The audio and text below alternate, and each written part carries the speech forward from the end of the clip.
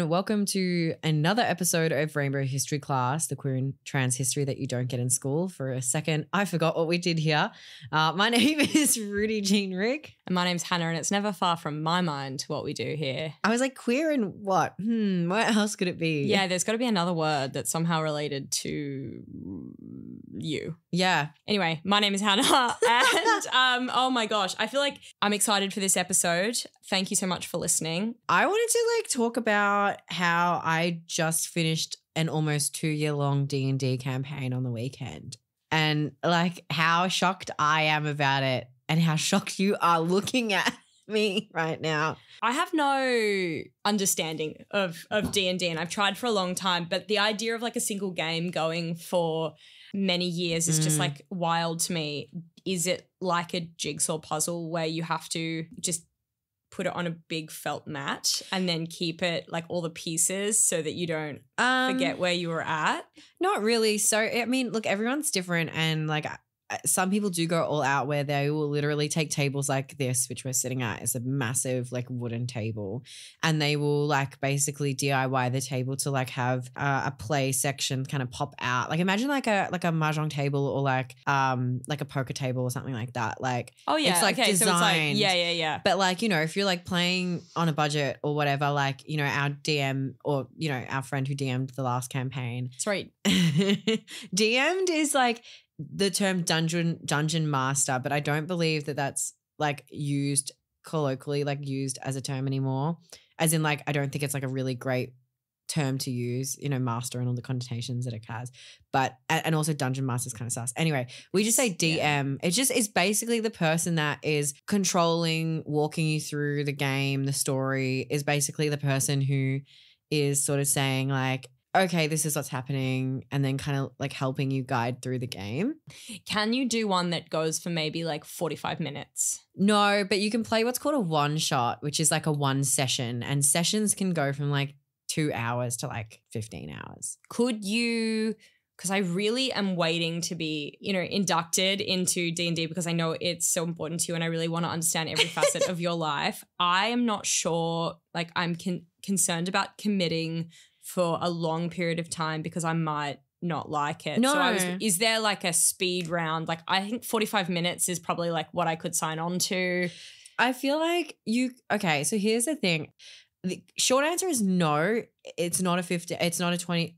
Why am I saying all the wrong terms? Yeah, I literally said 45 minutes. It's not 15 minutes. I gave you the parameters. It's not 25 minutes. It's definitely not 45 minutes. Here's the thing. I want you to imagine where, and if you're at home and you're thinking, I really want to get into D&D, but I don't know what the vibe is. I can only speak to how we do things, but I'm sure if this interests you, you can just take it and run with it. I want you to picture this, okay? It's a Saturday afternoon. You have a bundle of snacks that you're bringing, or the person who's hosting is doing a charcuterie board. That's what we've been doing. There's going to be wine. There's going to be drinks. You have breaks and things like that. So it's like a book club. It's kind of like a book club, but you come together on a big table or in a big space. Maybe you're using the coffee table, you're on the couch, whatever, with a group of people, a group of friends, and you basically get to sit there and have someone else go, okay, so you're in the town of Melbourne and you are in this dock area and it's at nightfall. You've just walked into a bar, and in the bar across the room, you see a group of people.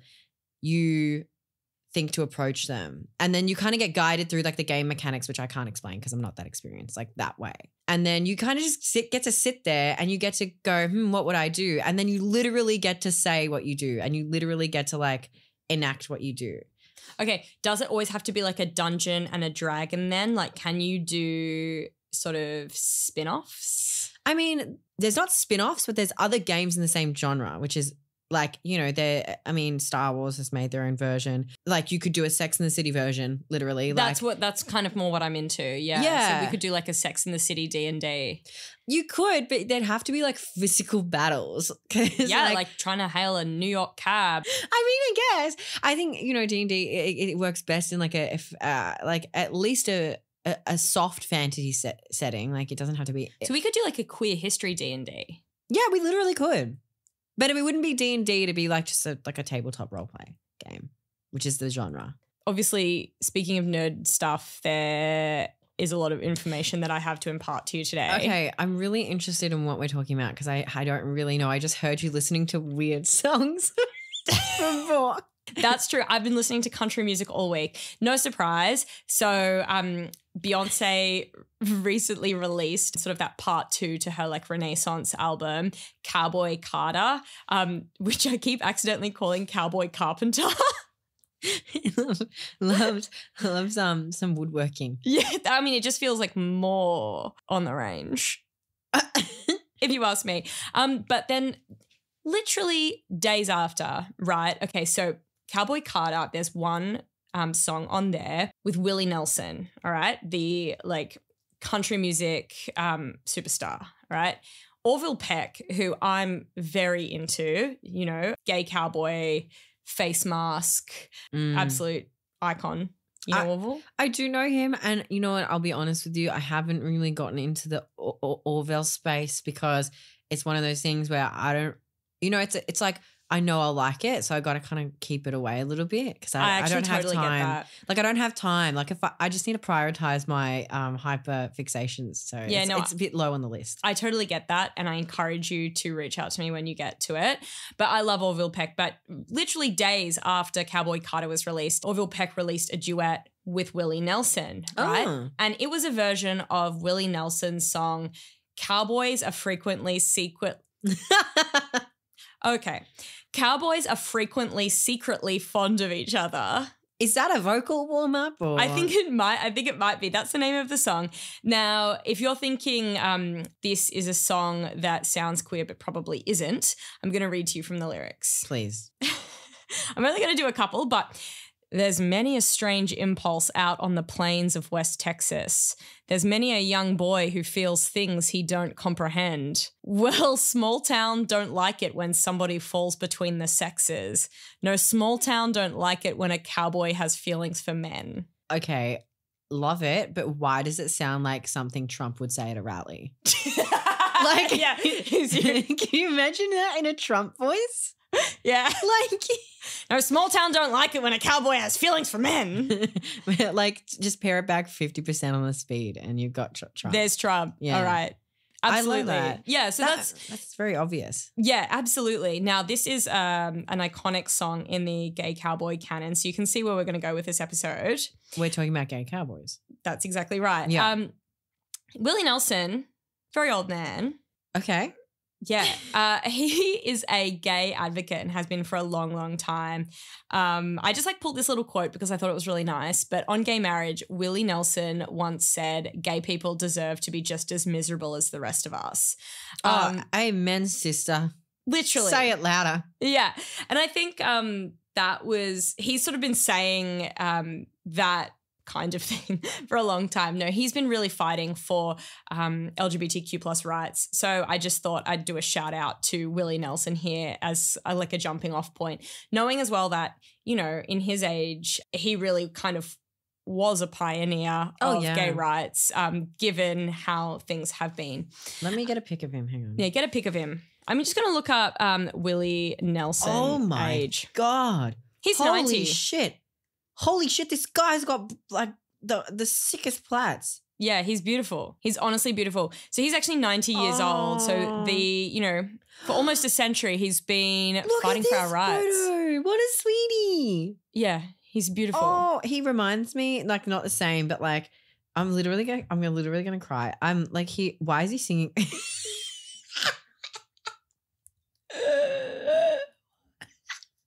Willie Nelson and Snoop Dogg. Yeah, he is the real deal. He kind of, I wonder, hang on, I'm diverting here, but did he ever do anything with Jimmy Buffett?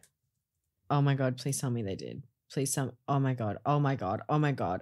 Sorry, I'm really obsessed with Jimmy Buffett. And there they are together. Okay, sorry. That's all right. I'm just going to Confirmed. I'm just happy that you're happy to be here because this is a very exciting topic. So this queer kind of country music mania has been ramping up over recent years. So you remember Lil Nas X did Old Town Road. Oh, yeah. Then we obviously had Kylie, quintessential gay icon. She released Golden. Okay. yeah, it was like a country inspired album that she released. Oh, was this the little hot pants? Yeah. Yeah.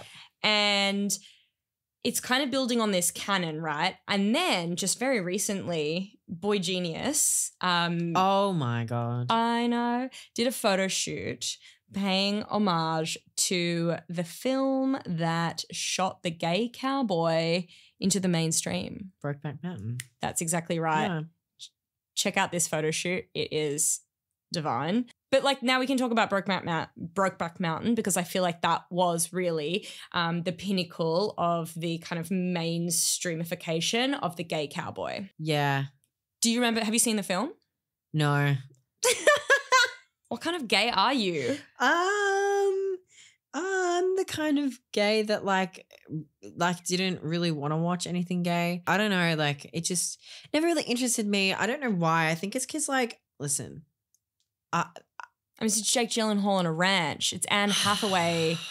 Okay, I'm telling you. Okay, listen. Okay, here's the thing. I think I didn't really want to watch it because as a young teenager, and my mum can attest to this, I was like very anti-romance. Like I hated like Dear John, The Notebook. Like I just thought it was like, you know, so anything that kind of reeked of like sincere love, I just was like, no thanks, not for me. I will watch my silly little robot films, actually. I mean, I see what you mean. It's not like I was gagging over Dear John or The Notebook, but the idea of that, but two men really got me because there was no representation of anything like that. Okay. I think I was a very young teenager when it came out. And I went to see it and I was absolutely floored. First of all, I'd never seen any representation of like sex between men on screen ever. So I was hooked. Obviously, I thought it was hot, beautiful, devastating, all of these kind of feelings. And I was just enamored with this film, so much so that I like did a soft pastel artwork rendition of the film's promotional artwork. Do you still have it? I do because I made my mum hang it in the hallway. Is it still up? No, she was really happy when I said that she could take it down. She was like, it's a great piece of art. It's a weird thing to hang in the hallway of a family home. However, I still have it and it's pretty good. I want to see this. I'm going to show you. Yeah, I'm going to show you. Anyway, so that was like Brokeback Mountain. So basically what I wanted to do running through this kind of different steps in the canon of like pop cultural gay cowboys is establish that it is a thing. Now, the idea and the iconography of a homoerotic cowboy has, you know, existed since the time of the Cowboys, mostly in porn, queer scenes, you know, things around around the margins, around the fringes of popular culture. But this is obviously changing. Now, I do love I do love cowboys because I also just wanted to do a little brag because I'm related to a country music star. Who? You know, Jeff Mack is his name. He wrote the song I've Been Everywhere, Man. Really? Yeah. I've been everywhere, man. That guy? That guy. How related are you? Like you just drank from the same cup one time? Or? No, like I used to hang out with him when I was little. He is like my great uncle. Cool. And yeah, Rihanna sampled or covered, like took a sample of it. And Johnny Cash did a cover of it. Oh, cool. Right. And recently I was at the Orville Peck show in Melbourne and he shouted out to Jeff Mack. Oh. Right. And did like a short cover of I've Been Everywhere, Man. And when I tell you, I screamed the forum down. I can imagine. It's like family pride. Yeah, I can imagine you like clamoring, like, You know, you're not wrong. I clamored. I clamored. You're a big clamorer. I was like, oh, everyone, that. And then I was like, no one cares, but that's my great uncle. Yeah, I was like, Oh my God. He came to barbecues at my house when I was little. Anyway, so yeah, that's basically what I wanted to do to set this up today is talk about this incredible. I just wanted to do a brag. And then I also wanted Nepo baby. Yeah, I am a Nepo baby. Yeah, you know, check the analytics of this, all that. That's my familial credentials coming through.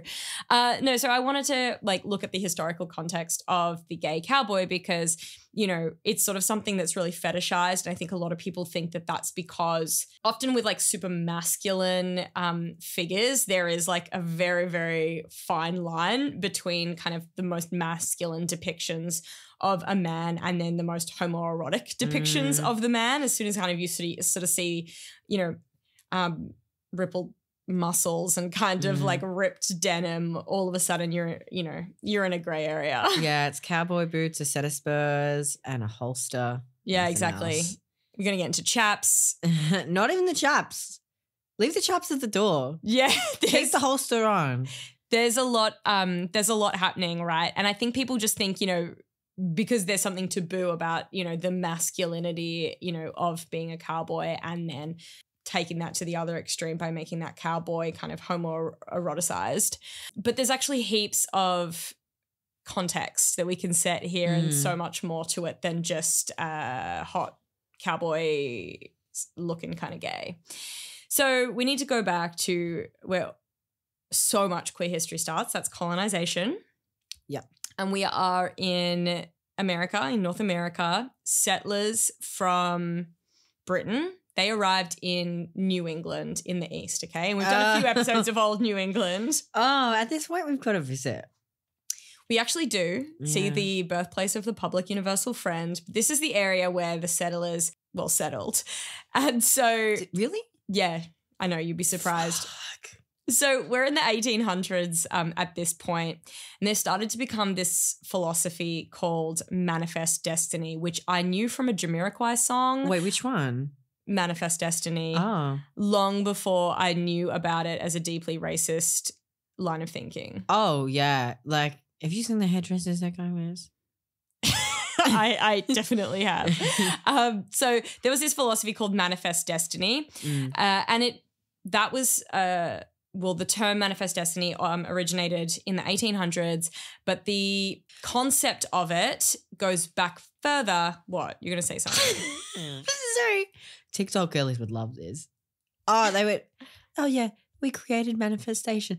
No, you didn't. Sit down. No, you didn't. You know who did? Racist colonizers. All right? Do you want to be associated with a racist colonizer, Chantel? I don't think you do. It's always Chantel. Exactly. I feel like the first time I encountered the phrase Manifest Destiny was in this Jamiroquai song because I have been a Jamiroquai super fan. Yeah, and I too. thought, oh, that sounds kind of nice. Like there's something nice about Manifest Destiny. It's got a nice sound to the phrase and it just feels really hopeful. It's definitely not hopeful by modern standards, but back in the 1700s when this concept was starting to take shape, it was really hopeful. And essentially what it was this idea that there was this American exceptionalism. So these Puritans that came out to North America and settled in New England, they were high on the fervor of God. Oh, it was rattling through their bones. Absolutely. They were vibrating with like the thought that God was with them. And they were there as these brave, God-fearing pioneers who were finding a new land, one that wasn't even in the Bible. And they were going to, lay down their roots and take the word of God to the people that were there. Yeah. Okay, so that was what they really wanted to do. And Manifest Destiny was all about pushing westward and, colonizing, continuing the westward colonization of America in a way that, civilized. And for anybody listening to the audio only version, I'm doing big air quotes here. Yeah. Civilize the indigenous populations, introduce them to God and do what God wanted, which is fundamental to the point of America. I don't know. When you say it, introduce them to God, it's like, all right, everyone, just settle down. We've got a really special guest today. Put your hands together for God. Okay, you're not wrong. And I have to tell you that on the weekend, I was at an event and I indulged too hard in wine. I know. Get this. So I was at an event and it was a wedding and I got slaughtered is the only way that you could put it. Yeah, I got slizzard. The next morning I wake up very, very kind of not super well. I sort of stumble out of this apartment we were staying at. My partner and I, we were like, we need to eat something. I do not feel like eating anything. We cross the road and I say, I don't feel like anything on this menu. Hannah, my partner, is like, you have to eat something. So I said, okay, the waffles. She said, please, please, please don't eat ice cream at this hour in your state. I think ice cream would kill me. I had been puking. Oh, yeah, no. And I said, fine. So I ordered this smoothie bowl. And a smoothie bowl. I know, because I thought it had banana, which had potassium in it. It might be good. It was kind of like ice cream. And it arrives covered in papaya. That's slimy bullshit excuse for a fruit. I know, it's nature's vomit. So then I'm sitting there eating this smoothie bowl and I'm looking at, Hannah, like, I'm not okay. And I realized that she's not focusing on me. And that's because she said to me, they have played religious rock music for the last 3 songs here. I start looking around. I'm seeing big signs that saying amen. And I have, in my worst state, I would never want to show up to the Lord like this. I've wandered into the local church and ordered a smoothie bowl. Is it like a church come cafe? Yeah. Oh my God. Yeah. You weren't in your Sunday best. I couldn't have been I was in my Sunday worst. Oh my. Anyway. Oh my God. No, you know what? I actually, oh my God. I think I know exactly the cafe. Where was this? Was this in Healesville? Yes. I know the exact cafe that you're talking about, and I can attest it was a freaky experience. This one, was it with the like the mezzanine at the top? Yep. Oh my God. That place, God bless them, because they make some delicious food. But I will say, hungover, not the place to be. No, hungover in your gay relationship, like stumbling in, trying to, avoid bright lights and any kind of smell. Oh, no, it is like a sensation bomb.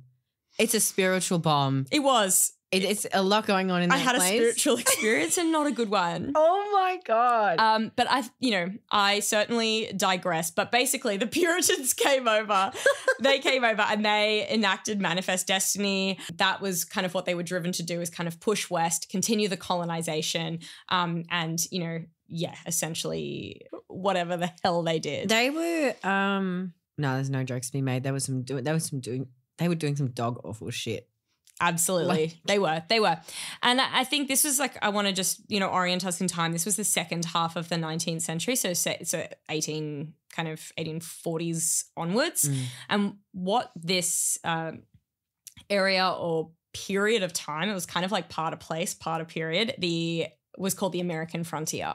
I think we've all heard the term American frontier. This is what we're sort of talking about. Now, it was really dangerous for these Puritans. Firstly, anyone that's been to North America and has gone through the Midwest, it's a very unforgiving landscape. In Australia, we're kind of used to that. But for people from, say, England, with its rolling fields of green, it was a harsh reality. Oh, yeah. They had to go from New England, which was, very, very extreme temperatures, through to very dry desert, desert environments. So it was really dangerous. That was okay because the Puritans were pretty good at suffering. That was the whole point of being, Puritans, was the idea of kind of forgoing all kinds of luxuries or comforts in service of God. And so, they had this idea that their ancestors who did come over on those first kind of boats, the Mayflower, et cetera, they suffered. So the idea of suffering, it was a torch of suffering that was passed, right? Or generational trauma, but call it what you want, I guess. Essentially, a torch of suffering sounds better. It sounds like a cult I want to be a part of. The torch of suffering. Yeah. Many of them died. Hang on, you just said they were okay. No, I said that they were. And now they died. I didn't. I said they were good at suffering. I didn't say it ended well. You said, but they were okay. Yeah, they were okay with the fact that they suffered.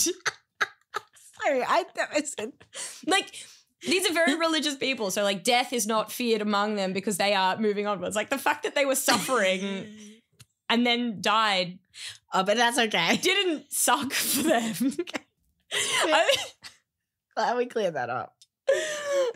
This is what happens when we record in the evenings. Okay, this is what I've got. We say that when we record in the mornings too. We should just record it midday. Yeah, we should. Maybe then we'll be boring though. Maybe. So that was Manifest Destiny was one reason that people started moving west. There were actually other reasons. So life in New England was pretty restrictive. It was puritanical, if you will, named for the crew that set it up. It was a very kind of restrictive, highly kind of surveilled society. So the idea of the West and this American frontier that embodied freedom and new opportunities. So there was a lot of kind of motivation for people to head west. There was also in 1848, gold rush. All right. So there was this like kind of promise of gold and then the advent of ranching. So kind of economic opportunities were a big draw card for a lot of people. So the ones that weren't doing it kind of for their religious reasons, they were doing it for like economic opportunity. Mm-hmm. Then some more. So the first misconception I think that surrounds the depiction of the modern day cowboy is that it's nearly almost a white man. And this is where the Beyonce kind of commentary comes out. A lot of people are saying, you know, Beyonce's doing, country music, and sort of there's been a lot of conversation around, oh, hang on, country music and cowboy culture is very, very tied to Black history. It is, in the United States. It absolutely is. Cowboys were overwhelmingly not white. In fact, 25% of cowboys on the American frontier were estimated to be African American. Yeah, well, it's like, when they were making all the cowboy movies, like they were just racist, so they were not putting people of color in there, in the film. So, like, of course, if that's your first experience of like, seeing what cowboy life was like, then yeah, the like critical like piece of like disinformation being spread is that like all cowboys are white. Absolutely. And like, that's 25% African American. There were a whole lot of indigenous cowboys as well as kind of other cowboys from Mexico or South America. So you're actually looking at the likely majority of cowboys on the American frontier being non-white. Yeah. So I think that's one misconception. Now, a lot of these African-American cowboys were people escaping plantations in the South, and then later from 1870, the Jim Crow laws in the South. That's kind of painting a bit more of a diverse picture of life on the frontier. Many of these cowboys were also born female. Whoa. I know. So there was the real-life Calamity Jane. Yeah. Yeah. So her name they don't really know her definite actual name, but it was most likely Martha Jane Canary. Cool. Yeah. And she was born in 1856. I reckon if her and Joan Jett were around together, like they'd be like pretty much like, yeah. Yeah. Besties. Calamity Jane was the Joan Jett of the frontier. That's sick. So her parents died when she was young, which meant that she was an orphan and needed to make money doing odd jobs. I think there's like a lot of myths that came up around her kind of daredevil nature. This idea of her kind of like smoke and shooting, drinking, swearing, saloooning kind of thing. And there is truth to that. However, most likely how she kind of got there was the fact that she was a sex worker, and being a sex worker on the frontier was a pretty good. Oh, yeah. Like that, yeah. Hell yeah. Just a question though, because now you've set the scene, and thank you for like showing us how we got to the ranching. What period of time is this sort of happening? So 1800s. 1800s. Okay, yeah, so and it continued, I guess, very early 1900s. But really, what we're talking about is the second half of the 1800s. Wait, and just because like I'm tired, 1800s is like 1750. No, I'm so confused. 19th century is the 1800s. Is that what you're talking about? Yeah. So, okay, so you're saying the 18th and 19th century. No. I'm saying the 1800s. Hundreds. Oh, okay. The second half of them. So from about like 1860, whatever. think about 1850 to 1900. Great. Okay, cool. Because I was just like, hang on, am I supposed to be like translating what you're saying? Okay. Cool. No. I'm just speaking the plain truth here. Okay, good. Thank you. Yeah.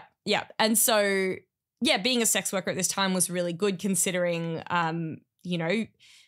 if you were married off to a man, you had to do a lot of housework and raise a lot of children and have sex with your husband when you probably didn't want to. At the time on the frontier, sex workers were able to choose their clients and they got to make money, so they had a lot more autonomy. And it was here that Calamity Jane actually learnt to smoke and drink and shoot and all of those types of things, because she learnt from the men that she was seeing as clients. She also started to wear male clothing and then really kind of took on that, tomboy ideal that we see her in that movie Calamity Jane. She was really a performer, so she loved doing those sort of old Western performances and traveling and things like that. And so she had this real swagger about her, and that's kind of how we get this Calamity Jane. And of course, to further cement her into, I guess, queer history, there was this song Secret Love in the film Calamity Jane, which was, highly queer coded.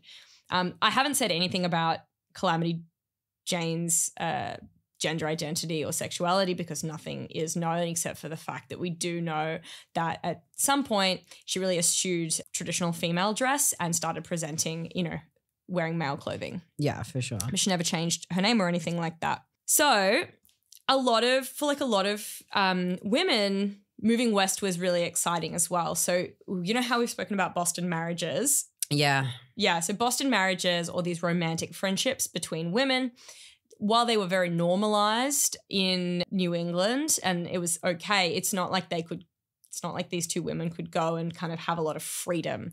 It still had to be their romance had to be very kind of undercover. So you've got a lot of Boston marriages or kind of these romantic friendships, essentially two women in a romantic relationship with each other, heading west for the freedom as well, and also the opportunity to actually work and, get on a ranch. Yeah. Which is cool. So what would you call a Boston marriage that's like a cowboy marriage, like a ranch marriage? Like a ranch and ship. A ranch and ship, yeah. West Friends. Yeah, that's good. That's a good one. Wait, there's one on the tip of my tongue. It's not there anymore. I'll rain check that. I gotta take it back to the workshop. Okay, that's fair. And then I also want to let you know about somebody else. So there was a cowboy called Harry Allen. He was notorious on the frontier. He was a massive ladies' man, so much so that 4 of his girlfriends died by suicide, leaving these kind of suicide notes of brokenheartedness. Oh my God. I know. So whether or not that shows him he's often described as a ladies' man, emotionally abusive, maybe. I don't know. No, it's ladies, man, you got to stay away from him. Yeah.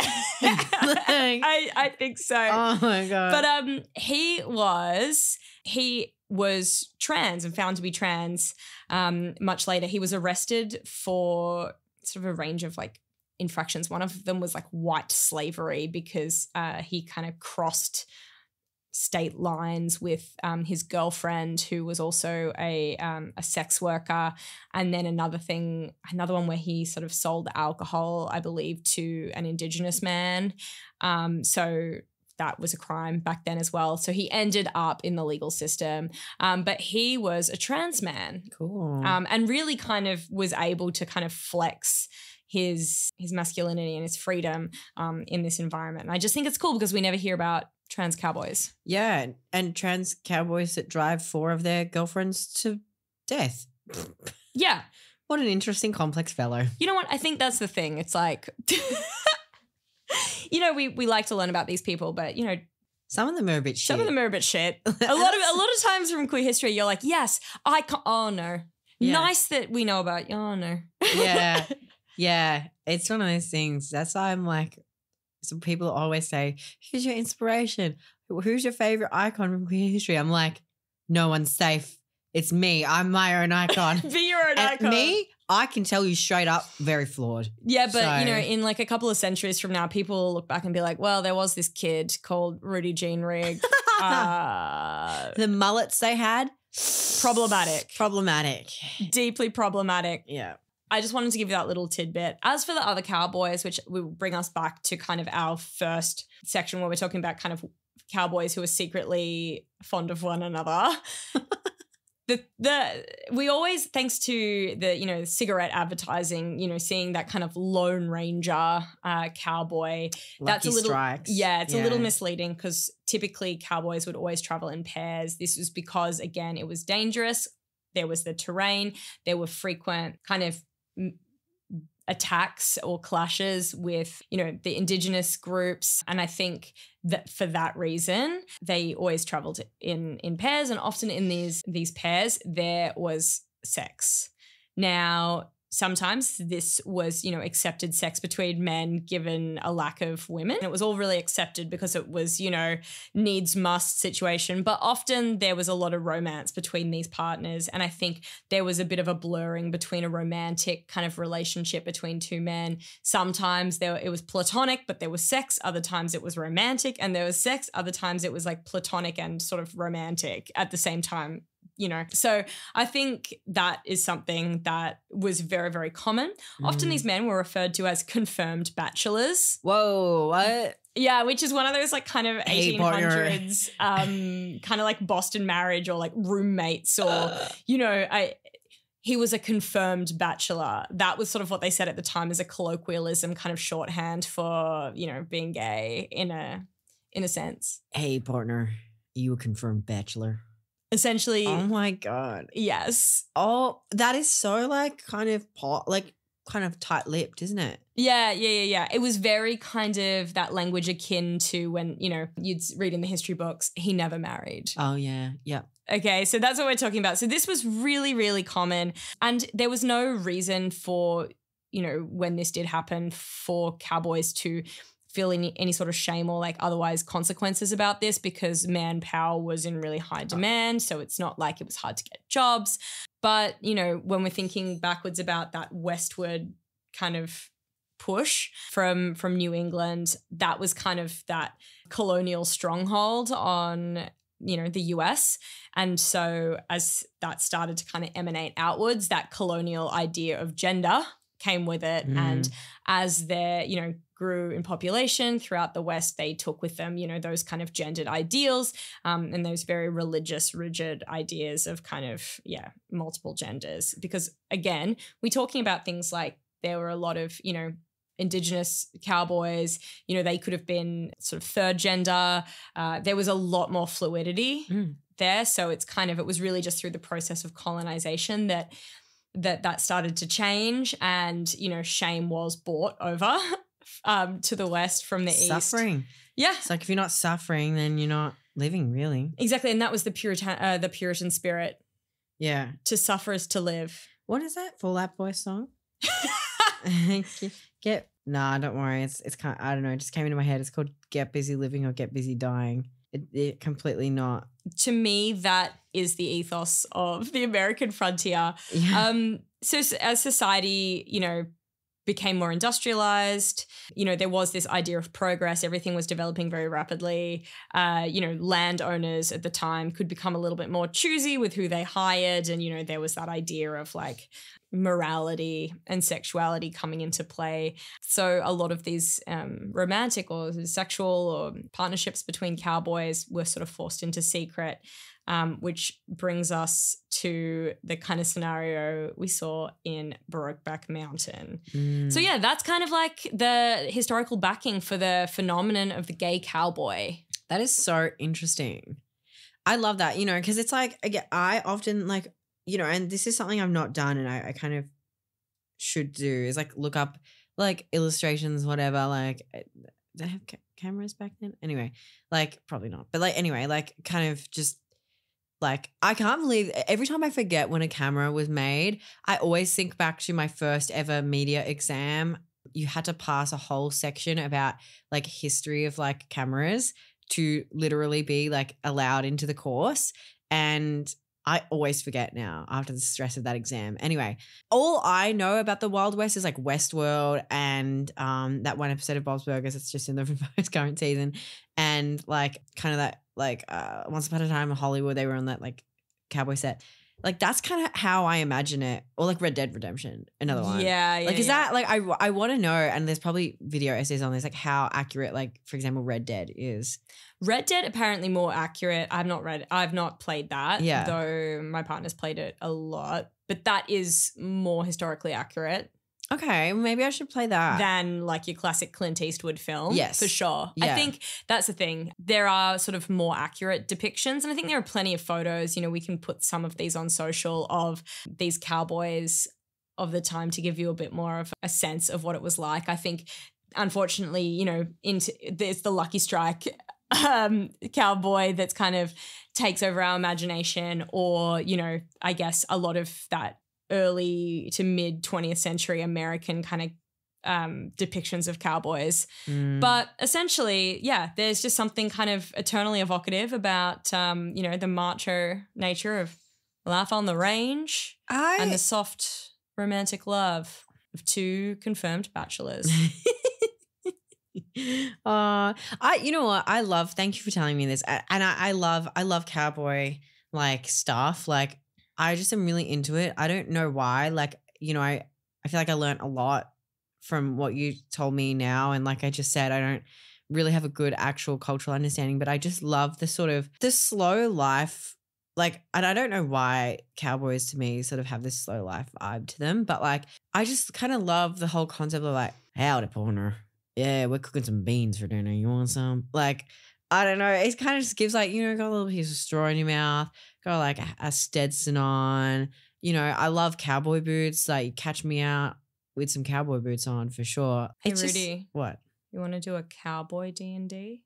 Oh my God, we actually probably could. It probably does exist. Yes! Oh my God. Nailed it. Yeah, maybe I'd be Okay. into that. I hope you're listening to this. Just to throw my 2 cents in. I hope you're listening to this and you go away and you go and find a great pair of secondhand cowboy boots and you start calling your partner a confirmed bachelor and you know, indulge in the cowboy way, in like the good cowboy way, not the bad cowboy way. I think so. I hope that as well. If you want to stick with us as we continue our journey into the queer history frontier on this podcast, you can follow along. I mean, I guess they can, but like where though? Well, that's why I looked at you, but I was going to say. I was making eye contact with you.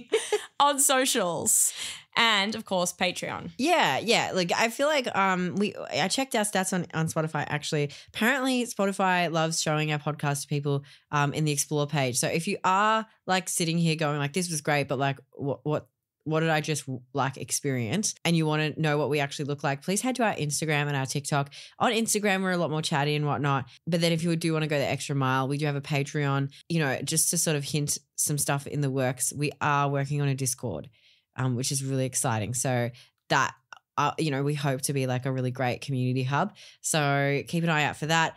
But yeah, thanks for listening and listening all the way through. And as we always say, not everything is gay, but there is gay in everything, including a pair of old chaps.